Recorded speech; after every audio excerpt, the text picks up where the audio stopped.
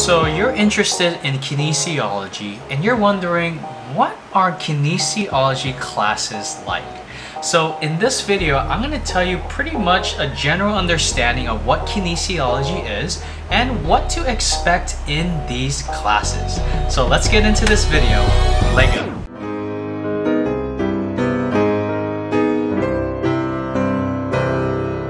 Hey everyone, what's going on? My name is Dr. Live for Change, Justin Lee, Physical Therapist. When I learned this was super fascinating to me. Like, I will never forget when I was interested in this whole movement, exercise thing, and I had no idea what I wanted to do in my future. When I took my first kinesiology class and learned this concept and took that first class, I was like, oh, this is exactly what I want to do for the rest of my life. Like, this is just, I know it's such a simple thing to understand, but the taste of learning about human movement and all the intricacies applied and connected to that, I was super passionate about that field. And so when I learned about this similar concept, and then looked at all the different classes that I was gonna take in this major, I knew that I was in the right field. And I'm gonna list these different types of similar courses and classes that you might find in a kinesiology program. And if any of these sound interesting to you, then you should really consider majoring in kinesiology, exercise science, exercise physiology, or any of those related health and fitness and movement fields. All right, so check this out, you guys. Some different subjects besides just what we talked about here, and different course titles might be biomechanics and posture. So biomechanics, you'll learn more of the mechanics of the body, right? So like every joint in our body, whether that's the finger, the elbow, the neck, right? The shoulders, the back, all of that has a certain biomechanics, and all of those need to know, all of those joints need to be moved by muscles and nerves so that a movement can occur. So when you think about, let me get freaking positioned here. If you think about trying to pick something up, you're learning about the biomechanics of what joints are moving in order for that to happen. So biomechanics is so cool, and I think if you're really interested in movement, biomechanics is going to be the fundamental thing that you have to learn to really move your understanding higher and higher. So other things are like fundamentals of movement. So like regular movement, like walking, reaching, maybe different sporting activities like dancing, ballet, dodgeball, soccer, basketball, volleyball. You'll kind of learn some general movements, jumping, right? That occur in those different sports or activities. You might have coordination and control and balance, which is all part of movement as well, right? Like when individuals get older, their movement and balance declines. So you have to learn how you can improve that balance or have a good understanding of that so that you can help other people when that happens. Of course, exercise physiology, which is basically how your body reacts. The physiology changes when you apply exercise to it.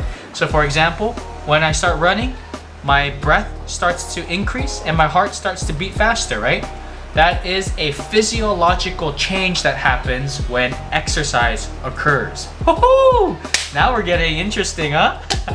We have nutrition and fitness, right? Of course, we gotta learn about your macronutrients, your micronutrients, your water intake, the amount of protein you should take, carbs, fats, different amino acids, all those different nutrition, and how you can apply that to your body and fitness and improving your performance. You have neuroscience, which is a whole different crazy thing about the nervous system, about the brain, about different parts of the brain that control different parts of the body. Maybe like the cerebellum, like the back part of the brain that controls a lot of movement and fine motor skills, right?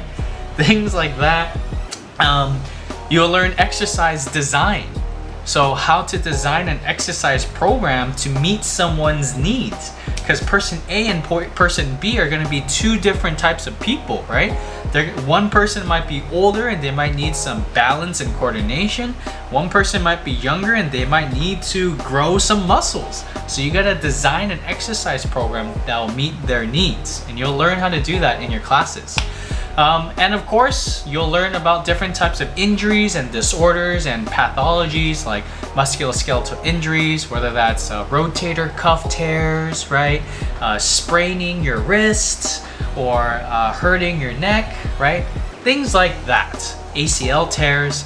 And that will be a little bit more of an introduction if you want to take your education to the next level so that you can rehab people that sustain those injuries to get into professions like physical therapy, occupational therapy, speech therapy, any kind of therapy, you know what I'm saying? So I went through just a general list of different classes that you may take as a kinesiology, exercise science, or any related major.